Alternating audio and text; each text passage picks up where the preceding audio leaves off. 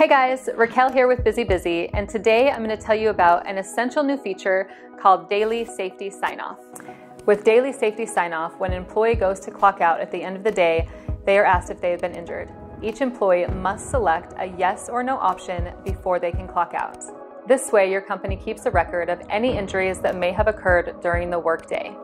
Here are a few reasons you're going to love this new feature. Number one, it protects your company from injury claims that occur after someone is no longer working with your company. And two, it helps supervisors know when someone has been injured so that they can follow up quickly with an injury protocol, as well as make plans to replace them should they be unable to continue working.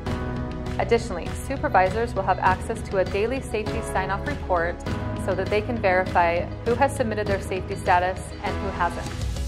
Supervisors can clock the employee out, but cannot submit the report until the employee has verified whether they were injured or not. Just a reminder that safety sign-off must be enabled by an admin in the BusyBusy app. To enable safety sign-off, you go to Settings in the BusyBusy app, click the Safety Sign-Off tab, and turn Safety Sign-Off on. You can even customize an injury protocol for employees that answer yes to being injured. Safety sign-offs protect you, your team, and your business, and helps you promote a culture of safety and documentation on your job sites. We hope you get the most from BusyBusy, and especially this new daily safety sign-off feature. As always, I'm Raquel, and thanks for your time.